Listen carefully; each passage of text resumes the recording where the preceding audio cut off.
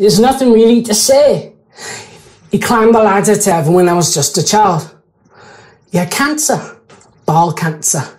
He fasted a lot, then passed away, all in about 9 months. I was only 9. Hands are everywhere.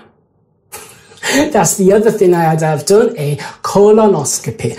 I wouldn't have minded really, but all students had to look at my bum as well. It's not funny. It's the best dad in the world. He's only 46. You know what?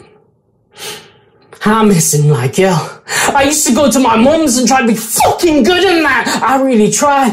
Guess what? Guess what? I used to bake. I used to make cakes and stuff.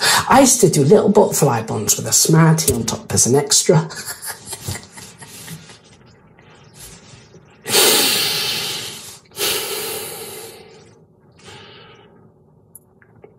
She did her best to cover up. I wish she hadn't. I wish we all sat down and cried. My mum told me what it was like to lose 2 children. So I always felt a bit responsible. I always felt like I had it really hard. You said there must be something funny in the family. There isn't. My sister's at college. She's going to be a doctor. The only funny thing is that I'm the thick one.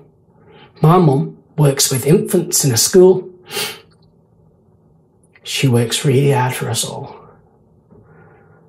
I do my best not to be private with her, except I am a touch. Wasn't as a boy. Just got that way as I grew up. I know it hurts her a little bit inside when I don't talk as much sometimes. The thing is, I think you have to have one of your parents pass away before you can sit down and talk to the other one. The trouble is, my dad passed away when I was too young for that to be possible. I hate him for that. No, I don't. Hate him for dying. I know my mum better if you were still here. Shouldn't be that way. Should be the opposite. It isn't.